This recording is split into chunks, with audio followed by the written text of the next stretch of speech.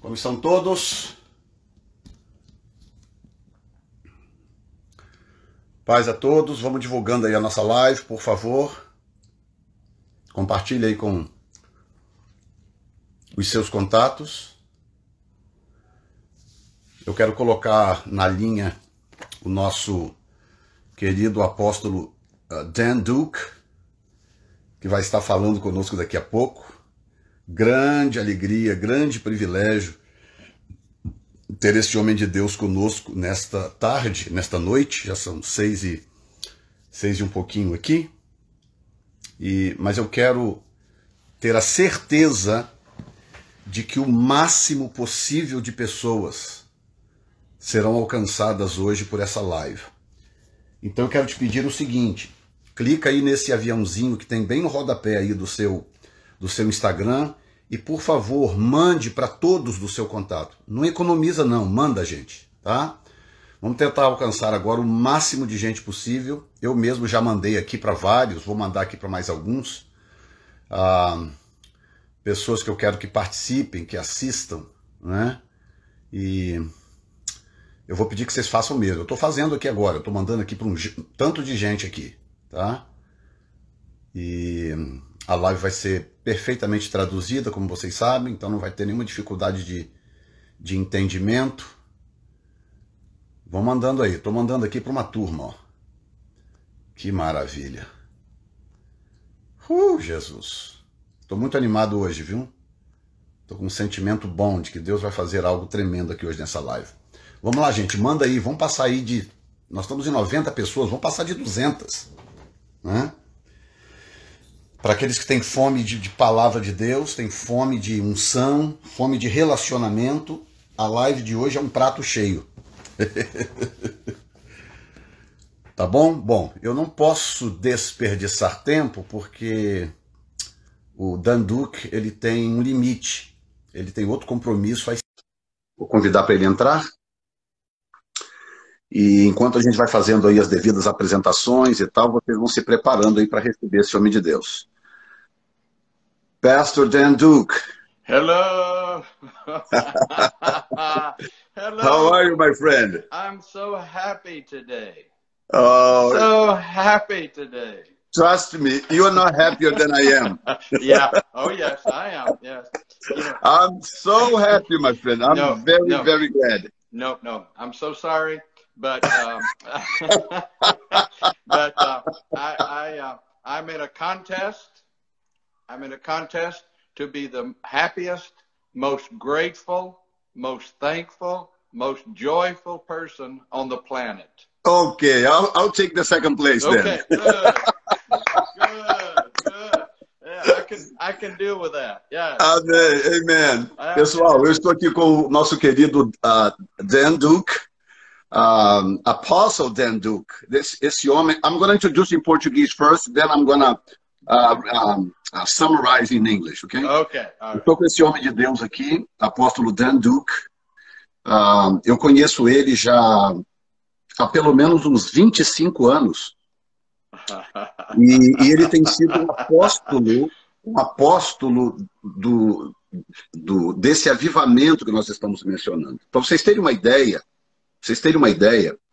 eu conheci o Dan Duke há mais ou menos 25 anos atrás, e há 25 anos atrás ele já estava ministrando e falando sobre avivamento no Brasil e em outros lugares do mundo. É um homem de Deus que tem uma unção especial, e esse homem, ele foi um instrumento de Deus para dar uma guinada no meu ministério. Ele esteve ministrando na nossa igreja em Colatina. Aqui, agora mesmo, eu tenho pessoas de Colatina conectadas que conhecem o Dan Duke, e ele ministrava na época com o David Quinlan, que era o seu intérprete na época. Yeah. E esse homem marcou a minha vida, marcou o meu ministério, ele foi um divisor de águas. Então, para mim, particularmente, é uma grande honra. Ele está a par daquilo que nós estamos vivendo, ele conhece o meu testemunho, ele conhece tudo que ultimamente Deus tem feito aqui, e por esta razão nós queremos ouvir esse homem de Deus compartilhando daquilo que Deus tem colocado no coração dele. So basically, I just said good things about you. I understand. So I just share with the people how we met. Yes, You've been yes. twice in Colatina, Yes. and how much God used you to impact my personal life and my ministry. So I give honor to the Lord for your life. You are a man of respect and honor, and it's a great pleasure to have you here in my channel. So take it from there. I'm here just as your interpreter. So do whatever the Holy Spirit tells you to do. Well, first, let me just say that it's probably good that I didn't understand all of the introduction. Deixa eu dizer primeiramente que talvez seja bom que eu não tenha entendido toda a introdução.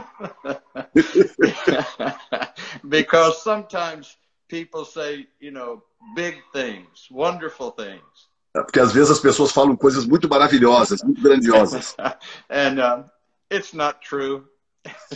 E não é verdade. I disagree. It's not true. Now you gotta be humble enough to take the second place. Now it's your turn to take the second place. But let me say to you, one of my favorite scriptures is Uma das minhas escrituras favoritas is when the Apostle Paul said, it's not the mighty people that are chosen. Quando o apóstolo Paulo diz que não são os poderosos que são escolhidos. It's not the smartest people. Não são os mais espertos. Not the greatest people. Não são os maiores. But just ordinary people. Mas apenas pessoas ordinárias. People just like you. Pessoas como eu e você. Just like you. Pessoas como eu e você. There may be nothing outstanding about your life. Não tem nada de especial, de maravilhoso a respeito da sua vida. But there can be something different about your life. Mas pode haver algo de diferente a respeito da sua vida. And the difference is, e a diferença é, some people are hungry. Algumas pessoas são famintas. Some people are not hungry. E outros não são. I made a mistake as a young believer. So, eu cometi um erro como um crente novo. Because when Jesus came into my life, porque quando Jesus veio na minha vida, entrou na minha vida, it was so wonderful and so powerful. Foi tão maravilhoso e tão poderoso. It was so real, so legitimate, so foi real, tão real e tão legítimo. That in my simple thinking, que no meu pensamento normal, humano, I thought I must be the last person on the planet to understand about Jesus. E eu pensei, eu devo ser a pior pessoa no planeta para poder entender a respeito de Jesus. Because it was so wonderful. Porque foi tão maravilhoso. It was so joyful. Foi tão glorioso. It was so happy and joyful. Foi tão feliz e foi tanto gozo. I said, everybody must know about Jesus. E eu pensei, então todo mundo deve saber sobre Jesus, não é possível. And then I thought, man, I want more. I want more of this Jesus. E eu pensei, meu Deus, eu quero mais desse Jesus, eu quero mais. And I thought, I'm so hungry for the touch of God. I want Jesus to touch me. Pelo toque de Deus, eu quero que ele me toque mais. But here was my mistake. Mas aqui vai o meu erro. I assumed everyone was as hungry as I am. Eu deduzi que todos eram tão famintos por Deus quanto eu.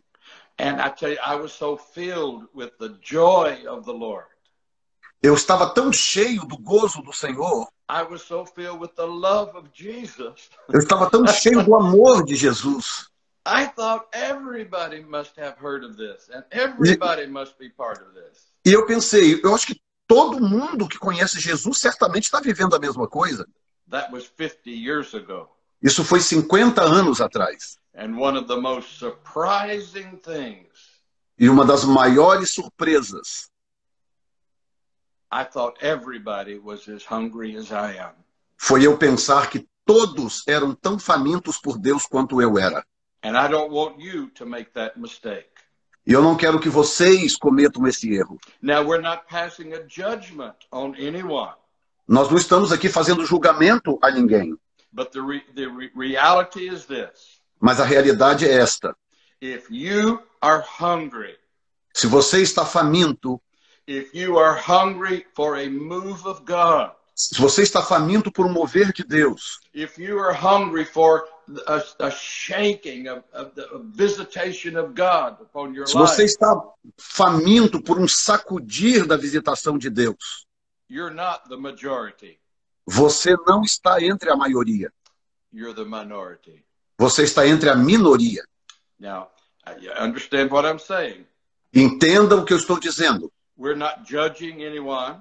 Nós não estamos julgando ninguém. We're not trying to identify who is hungry, who Nós is não not. estamos aqui para identificar quem está faminto e quem não está faminto. What I'm saying to you is merely a revelation.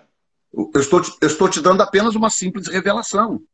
If you are hungry, Se você é faminto, then you must acknowledge the fact that you're hungry. você precisa reconhecer o fato da sua fome, que você tem fome. And you cannot put that expectation on anyone else. E você não pode transferir essa expectativa para ninguém mais. Here's another characteristic of my life. Outra característica a respeito do meu testemunho, da minha vida. I am thankful, grateful for everything Jesus has done.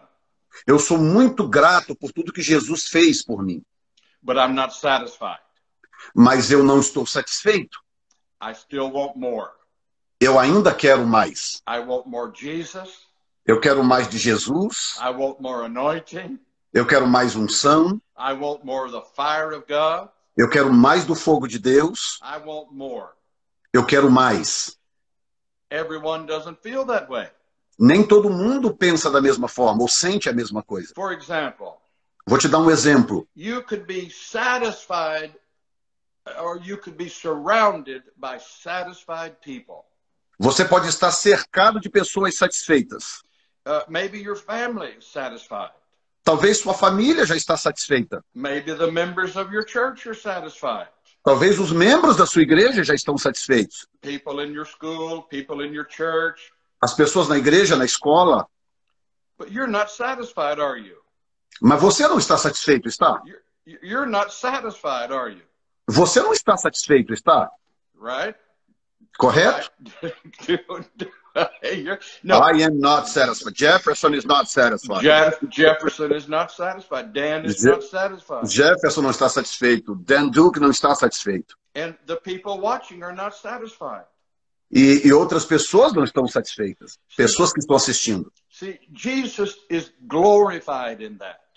Jesus é glorificado nisto. Because the things Jesus provided, As coisas que Jesus proveu, the things he gave his life to accomplish, as coisas para as quais ele deu a sua vida para conquistá-las. those things are important to him. Essas coisas são importantes para ele. And he wants you to pursue those things.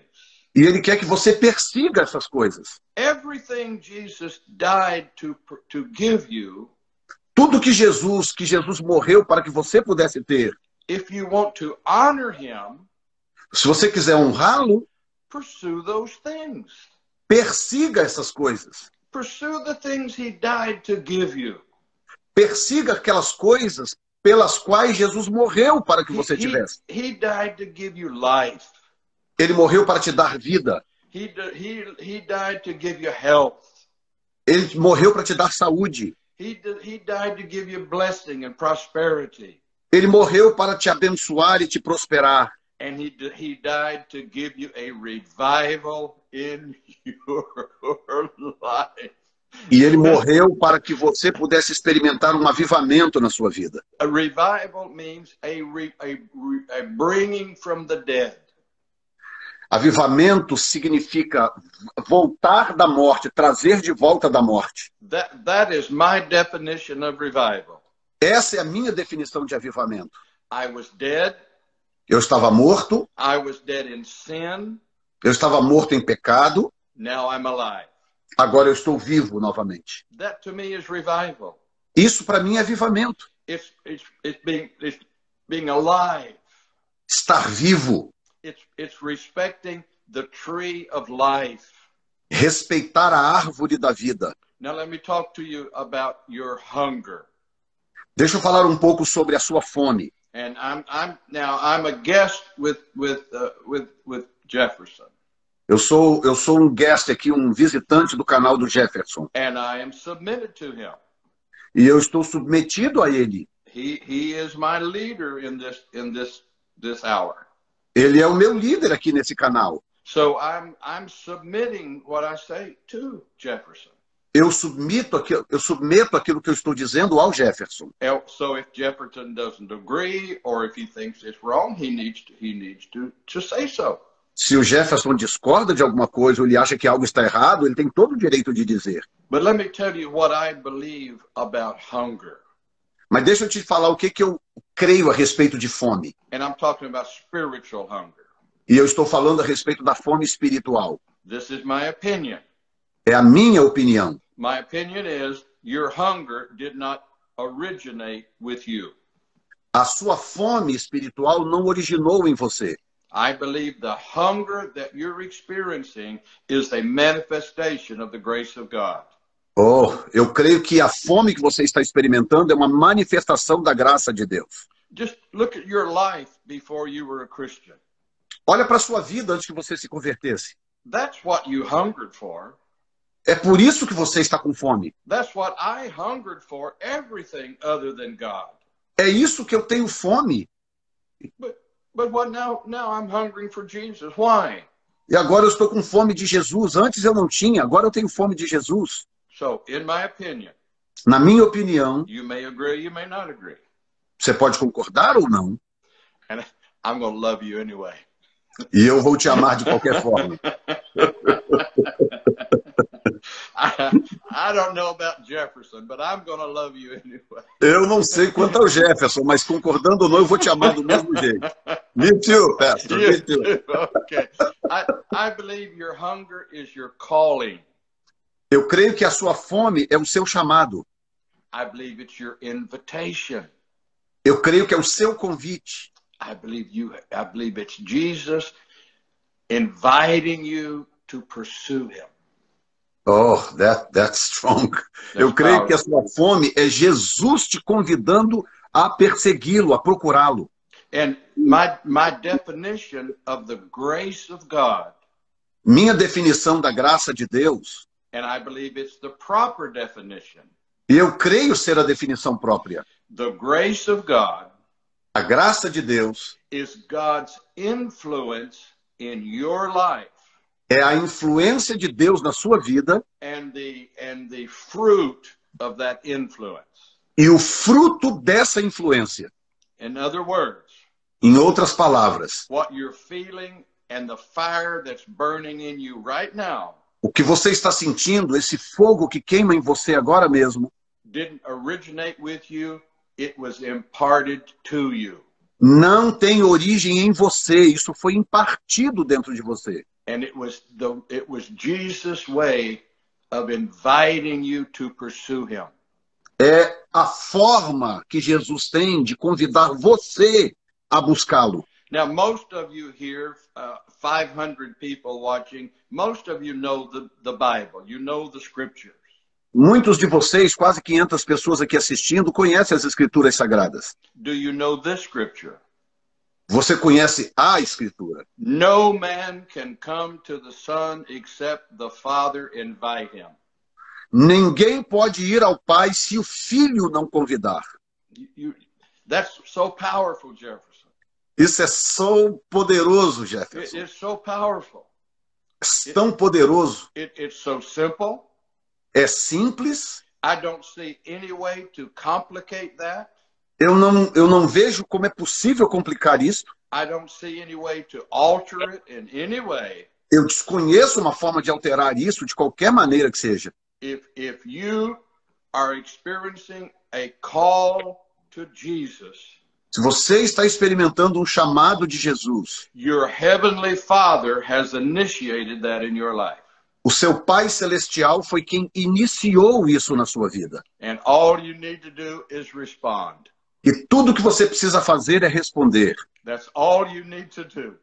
Tudo que você precisa fazer é isso. You don't have to initiate anything. Você não precisa começar nada. You just respond and obey your hunger. Você só precisa responder e obedecer a essa fome. Just accept your hunger. Apenas aceite essa fome. But understand what it is.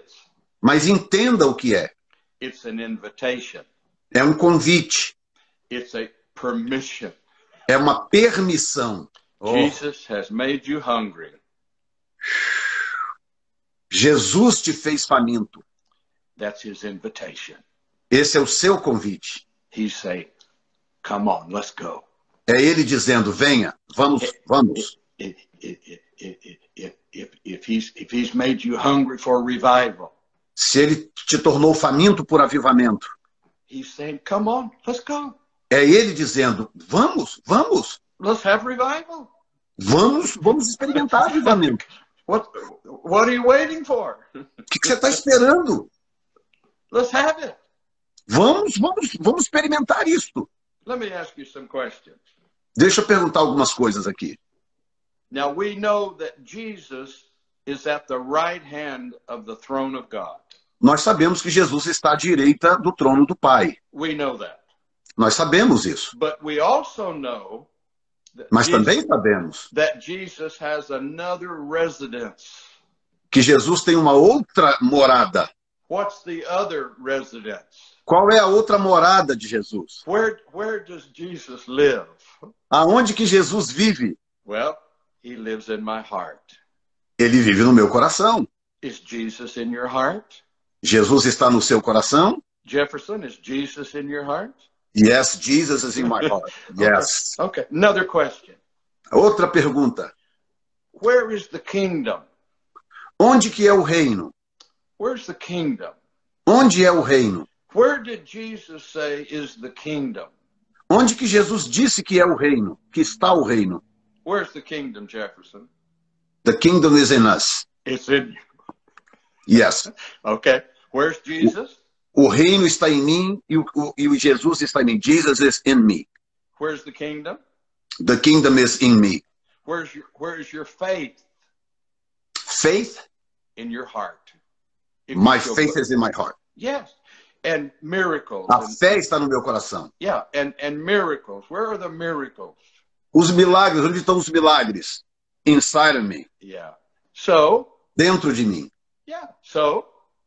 Então? Where's the revival? Onde está o avivamento? It's inside of me.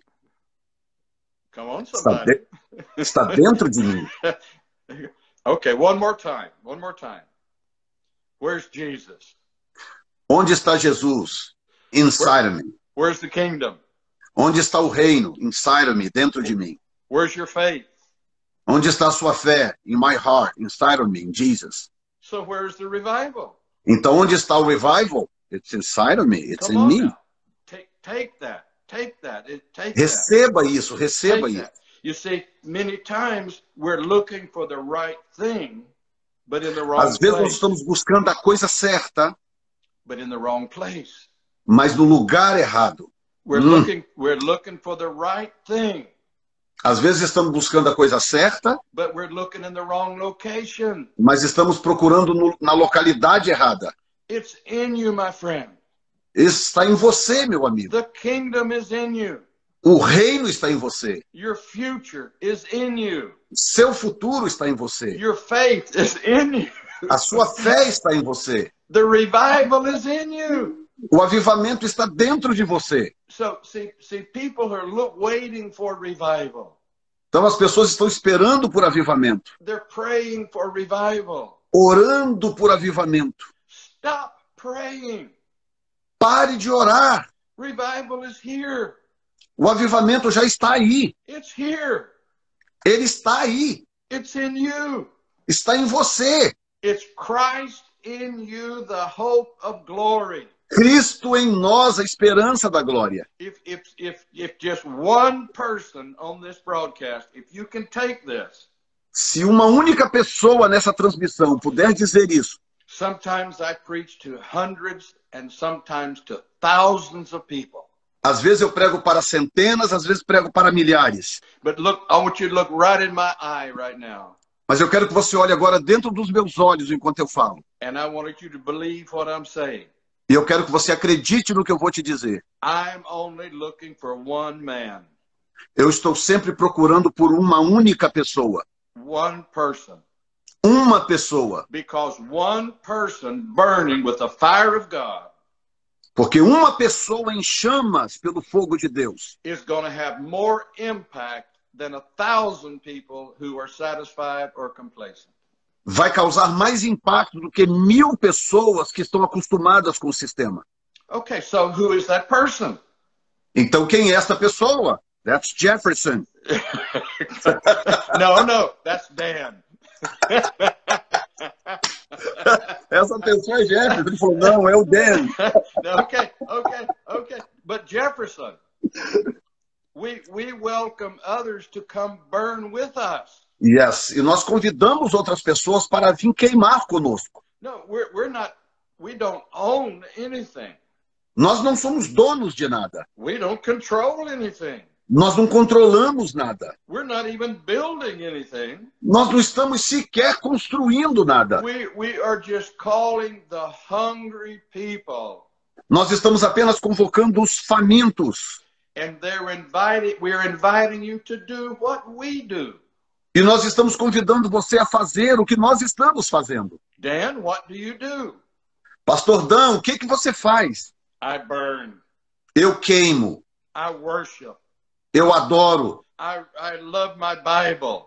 Eu amo a minha Bíblia. You know, I pursue my relationship with Jesus. Eu persigo esse meu relacionamento com Jesus. Let me tell you, in Jefferson's invitation, No convite do Jefferson, you know, he said a lot of things. Okay, no problem. ele disse várias coisas. Tudo bem, não tem problema. But let me tell you this. Mas deixa eu dizer algo. What I have. O que eu tenho? Well, first of all, what does Dan have? Em primeiro lugar, o que é que o pastor Dan tem? What do I have? O que eu tenho? I have the blood of Jesus on my life. Eu tenho o sangue de Jesus na minha vida. I have the call of God on my life. Eu tenho o chamado de Deus na minha vida. I own a Bible. Eu tenho uma Bíblia. That's all I have. É tudo que eu tenho. Here's my point. Aqui está o meu ponto. I don't have anything that you do not have. Ou seja, eu não tenho nada que você não tenha. Can I say that again? Posso repetir isso? Dan doesn't have anything that you don't have. Dan Duque não tem nada que você não tenha. I have the same cross. Eu tenho a mesma cruz. I have the same Jesus. Eu tenho o mesmo Jesus. I have the same Holy Spirit. Eu tenho o mesmo Espírito Santo. I have the same hunger. Eu tenho a mesma fome. Do you understand? Você me entende? I'm not special in any way. Eu não sou especial de forma alguma. Except maybe one way. Talvez de uma única forma. I understand. Eu entendo. Jesus is in me. Que Jesus está em mim. The kingdom is in me. Que o reino está em mim. Faith is in my heart. A fé está no meu coração. The anointing A unção is in me. está em mim. You see? And that's true not just of me, that's true of you. Percebe? Não é só eu. Isso é verdade para você também. But the difference is I recognize it. Talvez a diferença é que eu reconheço isso. I recognize Eu reconheço. that if Jesus can touch me, Se Jesus pode me tocar, he can touch you ele pode tocar você through my life. através da minha vida. I realize this. Eu entendi isto. If Jesus can touch me, Se Jesus pode me tocar, he can touch you. ele pode tocar você. So what that revelation did for me, O que essa revelação causou em mim it changed the way I pray.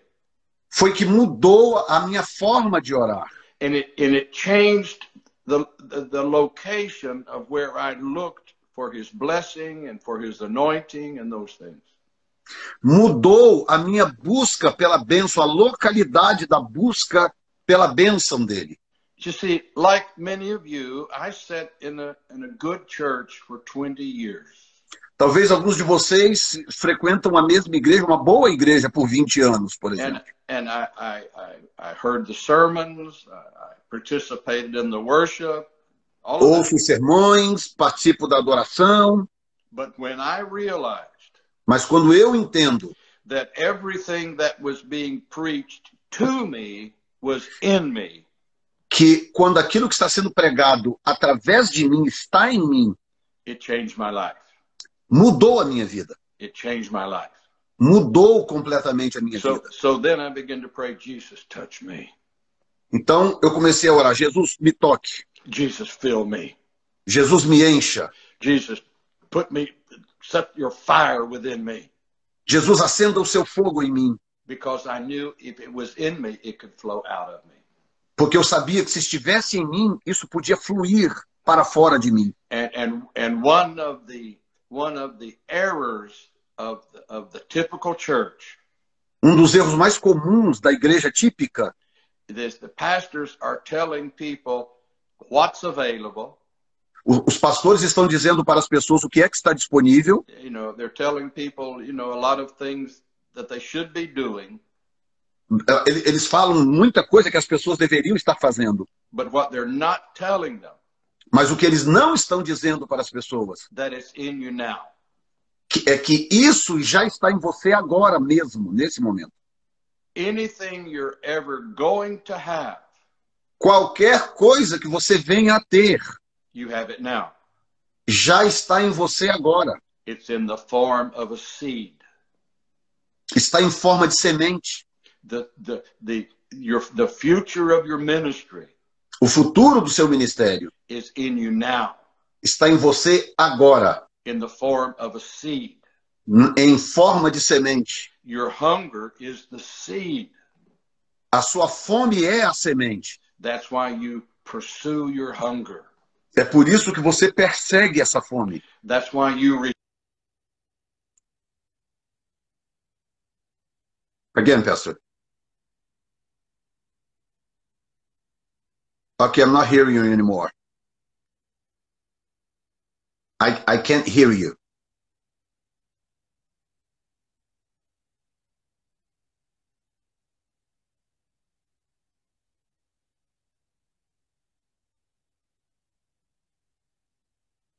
Ok, eu não sei o que aconteceu, pessoal. Não consigo ouvi-lo mais. I can't hear you. I can't hear you. Okay, listen. I'm going to cut off and reconnect. I'm going to cut off and reconnect. Okay? I'm going to cut and reconnect. Good.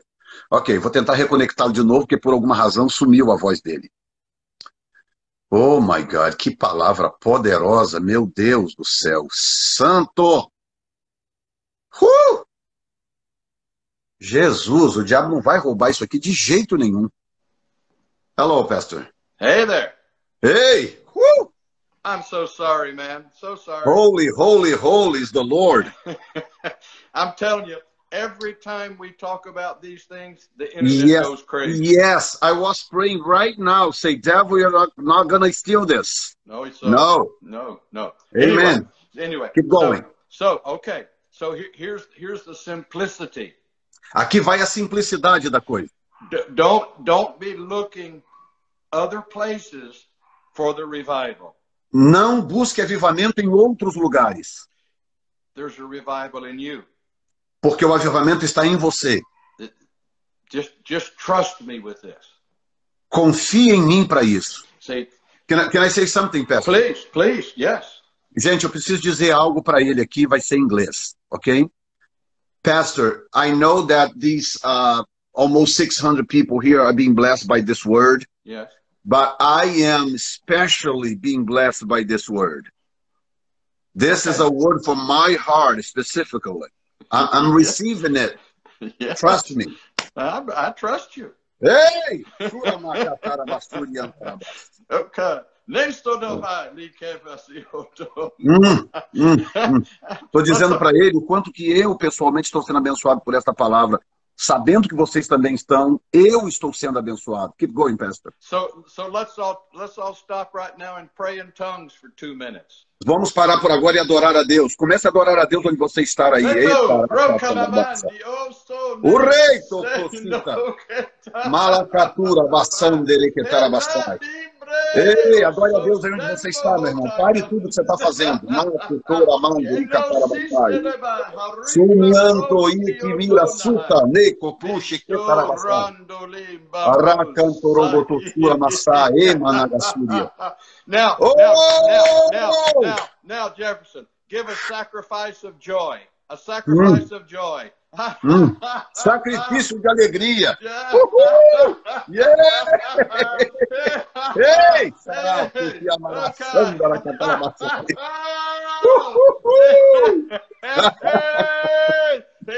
Thank you, Jesus. You are amazing, Lord. Yes. You are so amazing, Jesus. You are wonderful, Jesus. Oh, obrigado, Jesus. O Senhor é tão maravilhoso, maravilhoso, Jesus. So, at the end of 2019. No final de 2019. Just looking at 2020.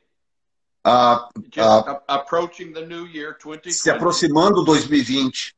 Jesus said to me. Jesus me disse. That for me, the decade of the 20s, from 2020 to 2030. Jesus falou comigo a respeito do que estava por acontecer de 2020 a 2030. Esse portal was going to produce 2 things. Iria produzir 2 coisas. Número 1, different alignments, different alinhamento diferente. And he was going to align me with different people. God. Oh my God. Come on, Jefferson. You got to work now. You got to work now. And number two. Falou sobre alinhamento, que ele me alinhar com novas pessoas. E número 2. Number 2 is the glory. É a glória that is in me. Que está em mim. Is going to be released through my life by joy. Será liberada através da minha vida, através da alegria, ou em forma de alegria. That joy would be the vehicle to carry the anointing. A alegria passaria a ser a condutora da unção.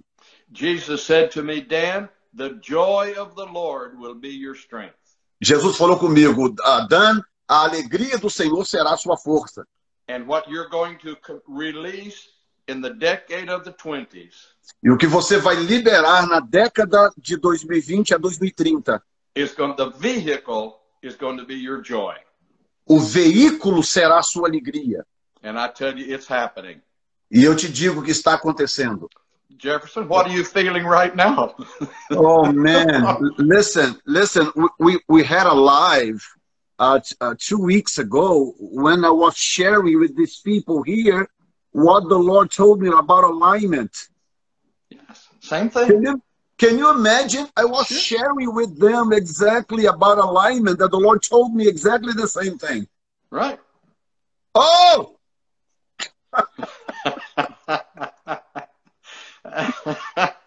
That's why I love you, Pastor. You are so sensitive to the Holy Spirit. Por isso que eu te amo. Você é tão sensível ao Espírito. No, I'm really not. I'm really very thick, but he speaks loudly. Não é que eu sou sensível, ele é que fala alto. Yeah, but now the time is passing. So we have, now almost 650 people. But let me say, let me just open my heart to you, to all who listen, and say to you. Nós temos quase 700 pessoas, então eu vou agora abrir o meu coração para vocês. Recognize that the hunger, even for revival. Reconhecer que a fome, mesmo que seja para avivamento. You have it because that's your calling. Você tem essa fome porque ela tem a ver com o seu chamado. Now, but here's an important issue, an important point. Agora tem um ponto importante que eu quero adicionar. Some want to be in in a revival. Algumas pessoas querem estar dentro do avivamento. And that's okay. E tudo bem. But being in a revival is Mas not estar em um avivamento it's not the same thing as having a revival in you. não é a mesma coisa que ter o avivamento dentro de você. So those of you who have this hunger, Aqueles de vocês que têm essa fome, don't go anywhere looking for the revival. não saia por aí procurando o avivamento.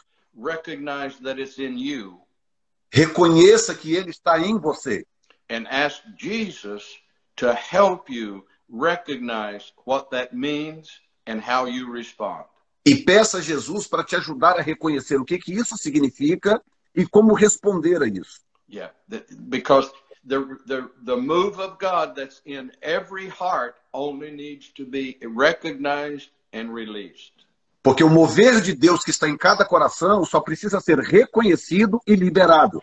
Because no matter how much revival is in the atmosphere, Não importa o quanto de avivamento que está na atmosfera à sua volta. if it's not in you, there's Se no não, revival. se não estiver em você, não haverá avivamento para você. You see, that's simple, but it's very important. Você entende? É simples, mas é muito importante. You talk to Jesus about the revival, the method of revival, the portion of revival Você fala com Jesus a respeito do método do avivamento, a porção do avivamento, that he has already put in you. que ele já colocou dentro de você. And see, that's how the revival grows. É assim que o avivamento cresce. Because with the revival that's in you is contagious. Porque o avivamento que está em você é contagioso. See, the revival in you, if you have the revival, can be imparted through your life. Se você tem o avivamento, ele pode ser impartido através da sua vida. That's what's happening right now to 650 people. É o que está acontecendo agora com essas 650 pessoas aqui conectadas. My words contain an impartation. Minhas palavras contêm partições. I would love to be able to place my hands upon you. Eu gostaria muito de poder colocar minha mão agora em vocês. Because that would help your faith. Porque isso ajudaria a sua fé. But my voice contains the same impartation. Mas a minha voz contém o mesmo poder de impartição da minha mão. So I'm releasing an impartation right now through this video. Então eu estou liberando uma impartição agora, nesse exato momento, através desse vídeo.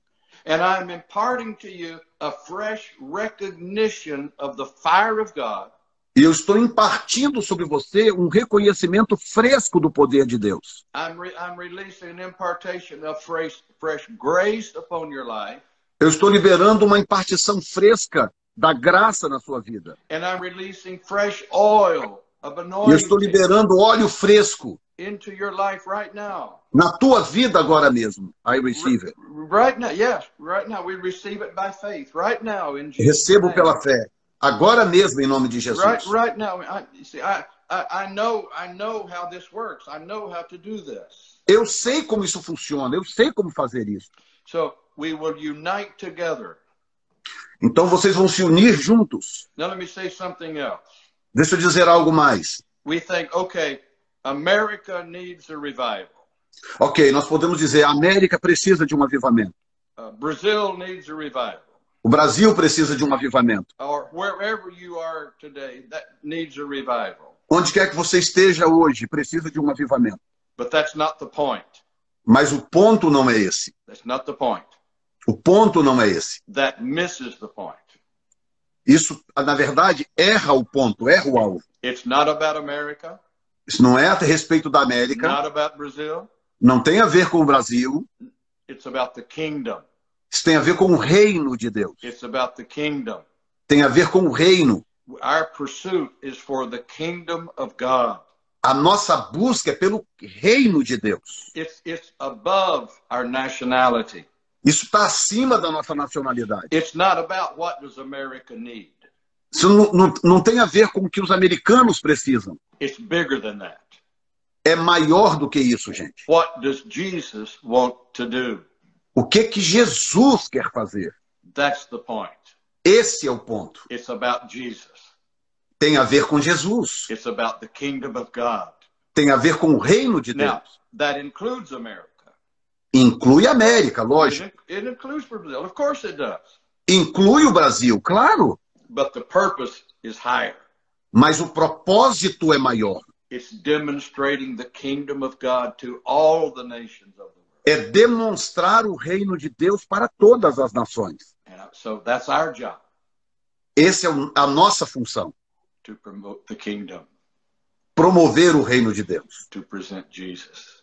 Apresentar Jesus. So, okay, we're very close to the conclusion.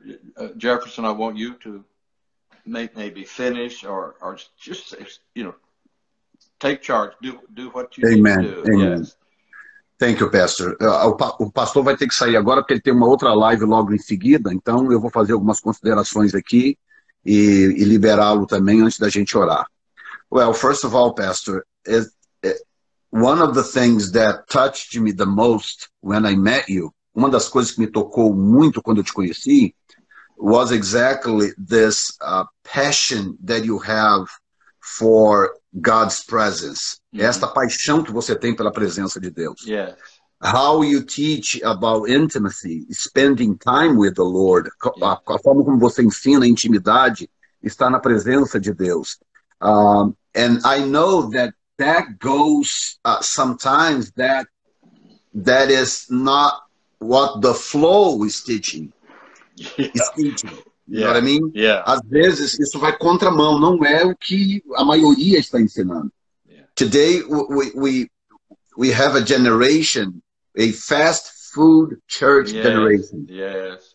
Everything has to be quick, has to be practical. Service cannot go beyond an hour and a half and things like that. Yes. Então hoje tudo tem que ser rápido, tudo tem que ser corrido. A igreja do fast food. And one of the things that touched me when I met your ministry, uma das coisas que me tocou quando eu conheci o seu ministério, was exactly the emphasis in the seeking of the Lord, spending time with the Lord, gastando tempo com Deus. I already had this hunger in my heart, but I have to confess that point on, this hunger grew much larger. Mm-hmm. Essa fome por buscar a Deus cresceu muito mais a partir do momento que eu conheci o Danduque há 25 anos atrás. So, I want to thank God for your life. I know that you have touched many, many other people throughout the world, because you travel a lot. I know that. Eu sei que você tocou a vida de muita gente em muitos lugares do mundo. And you see now, you're still doing the same thing. So, God has a purpose for you. That's why you're still here, because your purpose is still one. So thank you very much, my friend. Thank you very, very much for taking this time to bless my audience. Obrigado por tirar esse tempo para abençoar a nossa audiência aqui. Thank you, Jefferson. Thank you to those watching. Receive my embrace, okay? Amen. Receive my embrace. Amen. Let me touch you. Love you guys, all of you. Eu amo vocês, recebo o meu abraço, vocês são todos queridos e importantes. Would you like to pray before you leave, Pastor? I'd like for you to pray. Okay, let's pray then. Yes. Senhor, eu quero louvar o teu nome. Father, we praise your name. E eu quero abençoar a vida de cada pessoa conectada nesta live. I want to bless the life of each and everyone connected here in this broadcasting, Father. E eu quero louvar o teu nome pela vida do Dan Duque. And I want to praise your name for the life of Pastor Dan Duke. Eu abençoo a sua esposa, Marty, and also bless his wife, Marty, and a sua família inteira, and his whole family, Father. E cada um aqui presente seja impactado pela revelação que foi transmitida nesta noite. And every person now here will be impacted by the revelation that flowed from my brother, Pastor Dan Duke. No nome de Jesus eu oro. In the name of Jesus I pray. Amen, Father. Amen. Thank you, Jesus. Jefferson, give me a call tomorrow and we'll just visit on the phone a little bit. Okay? Yes. Love you. Thank God bless you, my friend. You're welcome. Bye. Gente, eu preciso mastigar um pouquinho agora isso aqui, porque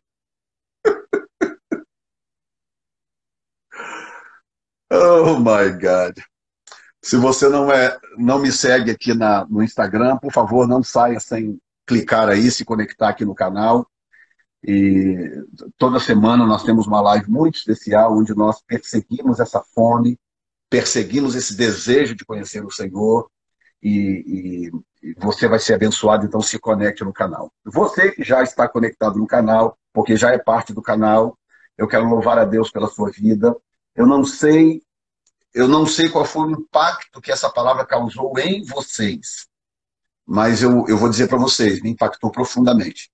Me trouxe, inclusive, algumas respostas que eu estava buscando da parte de Deus. Muito tremendo. Eu sabia que ia ser tremendo. Eu sabia que ia ser poderoso. Agora eu vou orar por vocês só em português e nós vamos encerrar, que eu também tenho encontro de oração daqui a pouco. Em nome de Jesus, eu proclamo sobre a sua vida, sobre a sua casa, sobre os seus, sobre a sua família, o mover do Senhor, o mover do Espírito, a glória de Deus te alcance. A glória de Deus se mova no seu coração, na sua casa, na sua família, em nome de Jesus. Todo aquele que sofre ameaças por infecção de coronavírus, seja tocado agora, seja restaurado agora, seja curado agora em nome de Jesus. Todo aquele que está sofrendo com qualquer outro tipo de enfermidade, seja curado neste momento em nome de Jesus. Aquele que luta, se debate contra vícios, contra qualquer tipo de jugo que não conseguiu vencer ainda, eu ordeno que seja esmagado agora por causa da unção. Que todo jugo seja despedaçado agora por causa da unção. No poder do nome de Jesus Cristo. Assim seja. Amém, Senhor. Graças a Deus. Gente, grande beijo a todos. Até a próxima live. Com a graça de Deus. Em nome de Jesus. Amém.